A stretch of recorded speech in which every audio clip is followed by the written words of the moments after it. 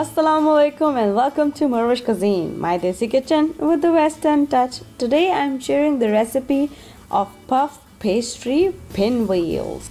Flaky puff pastry sheet with a creamy gooey chicken mixture, a yummy addition for your iftar table or a lovely snack to have it with your family.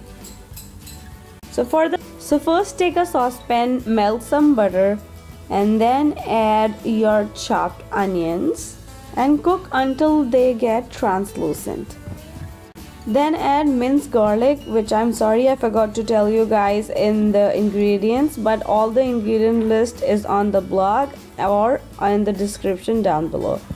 So just stir and cook it light for 1 or 2 minutes. Now add flour and cook until it's fully cooked. You started to feeling that aroma of cooked flour, that means it's done.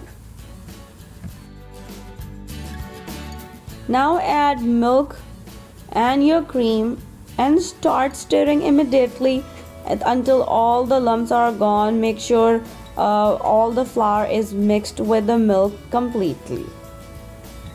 Then cook on low flame until the start getting thickened. Then add your seasonings, salt, black pepper and mix until you get a thick sauce. Now it's time to add your chicken. So add your cooked chicken and stir until all the chicken is covered with your sauce. Now switch off the flame and add your chopped bell peppers. Stir until combined, and now your mixture is ready. Let it cool down completely before we go to our next step.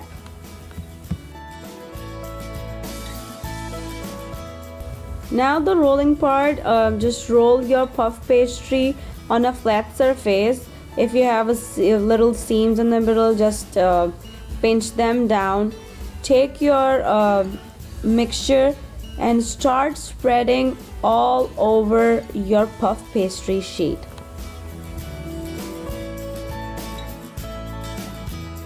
Now it's time to roll your dough with a very light hand, and from the smallest end start rolling your puff pastry.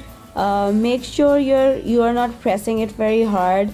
Your mixture is not moving, because when we move like this, so sometimes mixture moves along. So use a very light hand and start rolling like a Swiss roll.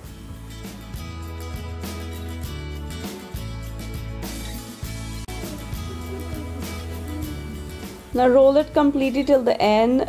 Try to seal the end with your hand and make sure all the corners are tucked in. Now transfer it onto the cutting board, score the lines and cut into the pieces. It depends how bigger you want. Now just transfer those pieces onto the platter, and if you want to freeze it, you can freeze it at this point. Transfer all your pieces onto freezer safe platter, and then just put it in the freezer and freeze until they are like completely frozen.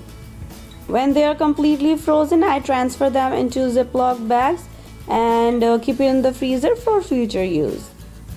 And when you are ready to bake, just line them on a cookie sheet and then just brush the egg wash all over. Bake them on 450 degrees Fahrenheit until they are completely cooked and golden on top. So here they are, my puff pastry chicken filled pinwheels. My kids love them. That's my family's favorite, and I serve them on a iftar party, and all my guests will love those. So if you try this recipe, please let me know how did you like it. Leave me a comment down below, and thank you so much for watching. morEwish is available on YouTube, Facebook, Instagram and Twitter.